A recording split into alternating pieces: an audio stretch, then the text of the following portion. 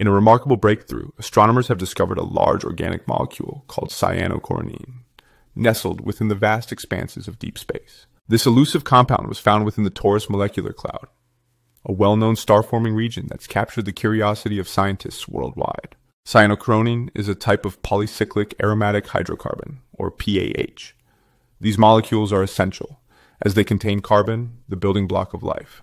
The detection suggests that life's ingredients might come together even before stars and planets form, hidden in the cold, dense molecular clouds of space. Using the powerful Green Bank telescope in West Virginia, scientists captured the faint signals of this complex organic molecule. This finding marks the discovery of a much larger PAH than previously identified in space, indicating a greater diversity of these life-related molecules. Presented by the National Radio Astronomy Observatory, this research could revolutionize our understanding of how the basic chemistry for life begins. This discovery gives us a fascinating glimpse into the origins of our existence, potentially predating the formation of stars themselves. As scientists delve deeper, many more clues about the universe and our place within it are sure to emerge.